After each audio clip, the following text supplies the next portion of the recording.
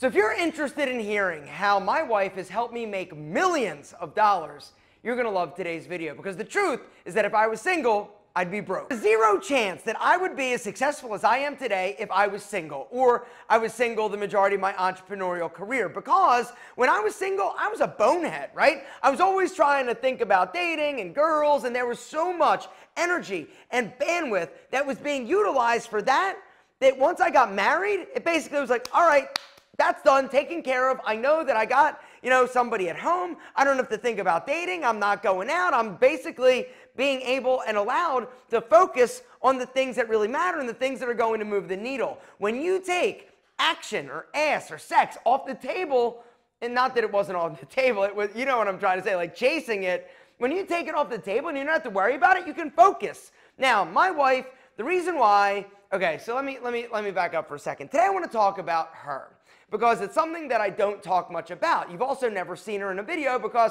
one of the things that I decided in the beginning of my YouTube journey back in 2008 was that I didn't want to include my personal life or the people that I care about in my videos, because I saw what was happening to me, right? I developed thick skin, but it's not easy. Even if you've got a good, secure sense of self, hearing that you suck or hearing that you're ugly or fat or whatever never feels good. And even today, even though I've been doing it for a long time, even the criticism today sometimes gets to me. Sometimes I choose not to get into the comments because I really don't want to hear what people have to say. And honestly, I knew that from the beginning, regardless of how beautiful somebody is, regardless of how amazing they feel about themselves or secure they are, hearing criticism when you're not asking for it is even more devastating. And so I decided from a very early time when I started YouTube that there was going to be a line.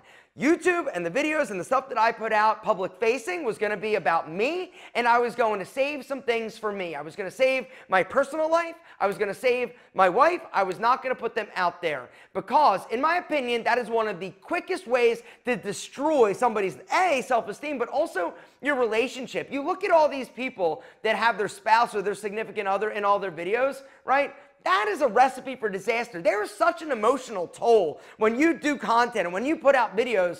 Being a creator, it's amazingly hard. It's also amazingly brutal when things aren't going well. And can you imagine always jamming a camera in your significant other's face, or always trying to make content instead of just being with your partner or being with the person that you love and basically having downtime? F that, right? It's not worth it. Nothing is worth it. Money is not worth it. It's not worth it. And so for me, one of the best decisions I ever made was deciding I'm going to draw a line, and I'm going to keep my wife out of the business. I'm going to keep her out of the public eye, and I am going to have that for me. That's mine. You guys get this, but it's mine. Now, that being said, it is not easy being married to me or any entrepreneur, if I'm being honest, because you have to sacrifice, right? If you have a family, you've got to sacrifice, because being an entrepreneur, it's a 24/7 job, right? You're doing it all the time. Even if you're taking time off and you're with your kids, are you present?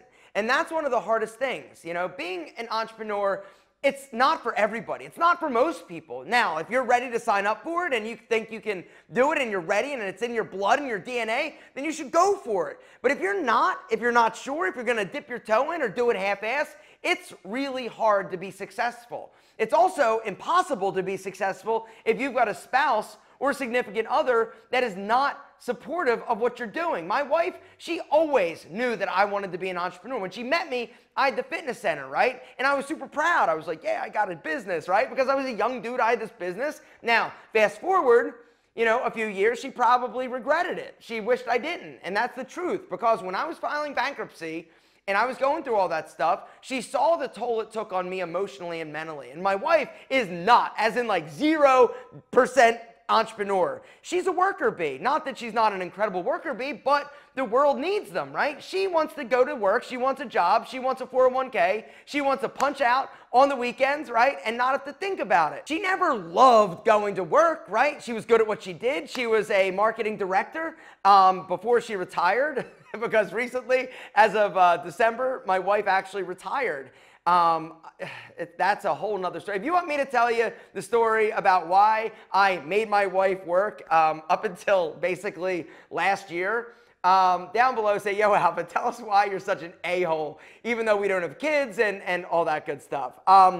I feel that everybody needs purpose and direction. And if you think that every day is Saturday, it kind of becomes unspecial. Anyway, that's beside the point. I'm an entrepreneur. I could never think of not doing anything. But we're like 6 months in and my wife is still like loving it. And she absolutely is just, you know, she's enjoying not working and doing whatever the fuck she wants. And I am so happy she can do that, because something about my wife, and one of the things that I admire, respect, and fell in love with, was what a hard worker she is. My wife left home when she was 16 years old.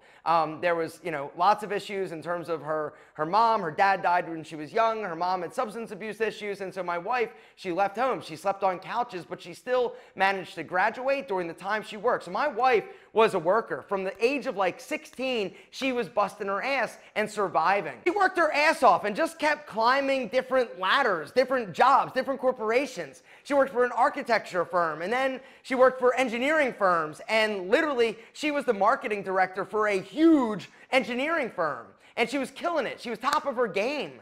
And she was making, you know, over $100,000 a year. It was a great job, and it was okay. You know, she didn't love it. She liked the job, but she never really loved like going to work. So anyway, for the majority of our relationship, she was the breadwinner up until, you know, a few years ago, honestly. And so she never made me feel bad about not making a lot of money when I wasn't making any money. You know, she always believed in me. She knew that someday I'd do something. She just didn't know. And every day, like not every day, but often she'll be like, I just can't even believe this. Like, it's just so crazy. I'm like, I know. And, you know, it's awesome. And it's awesome that I can help her and support her. And, you know, she now has the time to kind of do whatever she wants. And I told her, I said, you know what? You retire. Whatever retirement looks like to you. You can choose to, you know, cook and putz around the house. You can go to the gym. You can do whatever you want. You can go to coffee with your friends. I don't care. You know, or if that means you want to start a business or get another job or be a florist, like whatever. The world is your oyster, and you can literally do whatever you want to do. But the truth is that if I needed her to, and I was like, yo, we're broke or we're going broke because I'm building too many big expensive houses, you need to go back to work, she'd do it in a heartbeat. Anyway, I just wanted to kind of talk a little bit briefly about my wife and the significance behind what she has allowed me to do and what she has helped me to do. Because I think the spouses of entrepreneurs or anybody who's successful is a thankless job, and it's also something that is hard. It's hard for them to sit back and watch you struggle. It's hard for them to sit back and endure the pain, whether or not it's something not working or you being beaten up emotionally, because as an entrepreneur, as a business owner, you're gonna have these issues. You know, I try not to ever bring things home. And one of the things I'll say to her when I'm having a bad day, I'll be like, you just don't hear about the stuff that I'm dealing with, because I don't want to burden her. And honestly, she didn't sign up for it. I guess she kind of did because she's my wife, but you know, I don't want to bring it home. And so I don't want to make her stress out. I don't want to make her worry. I want her to just basically be like, hey, honey, and have a great day. And so a lot of the things that I deal with or struggle with, I keep inside and I don't talk about it, or I talk about it with my friends, which is why it's so incredibly important to have an incredible network. I've talked about the importance of finding your tribe before, right? Antonio Centeno, the Menfluential Media, marketing director, Mike Levy, like these people that I have surrounded myself with are my tribe. These are the people that I need in my life for the outlet, right? You need to find people that are similar to you. And when I found the Menfluential Conference, or I should say I found Antonio Centeno, or I should say he found me, because at the beginning of my relationship with Antonio, I fucking hated him. Because I'm like, yo, who's this dude? Who's this guy that's doing YouTube videos? But he was like, hey, you know, why don't we get together? Why don't we meet up in California? Up until this point, I thought it was either me eating or you eating. If you were eating, that meant that I was starving. I didn't have the mindset of we rise and grow together, or the tide rises, a high tide rises all ships. I didn't have that mentality. Antonio taught me that. And then when we developed this Menfluential Media and conference and all the people and all these other entrepreneurs, everything in my life got better. I finally found like I had people that got me, because going to parties with my wife's friends who have a 9-to-5 job that are excited about going to Disney World, they don't get me. You need to find those people, whether or not it's at a networking event, people in your local community that are also business owners, or online, right? You got to find them, because these people are going to be there. They're going to understand. A lot of them have been through the situations you're going through, and they'll get it. And they also are going to bring more value to you. And so for me, you know, I don't like to talk about business with my wife. Now, once in a while, I like being like, yo, baby, check it out. I just did $700,000 this month, and Pete Major, it's amazing, right? And she'll be like, great job, baby. And she'll be like, where do you want to go to eat this weekend, right?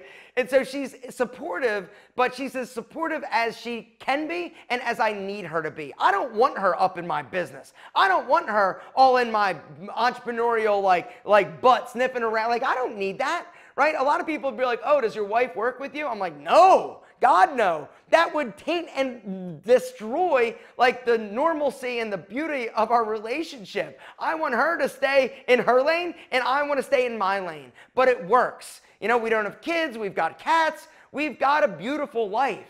And I love her. And if it wasn't for her, I know that I wouldn't be where I am today. It was because of her. It was because of her support. It was because of her understanding. It was because of her taking care of business at home and me not having to worry or think about getting sex outside or dating or going out or drinking or doing stupid shit when I was drunk. It was because I had a foundation. It was because I had stability. And it was this stability that allowed me to grow and flourish as an entrepreneur. But this video is dedicated to all those women and dudes that are standing behind the entrepreneur. You're not going to get the accolades. You're not going to get the good job and the support. It's going to be the entrepreneur. But you are the reason why they're able to do what they do.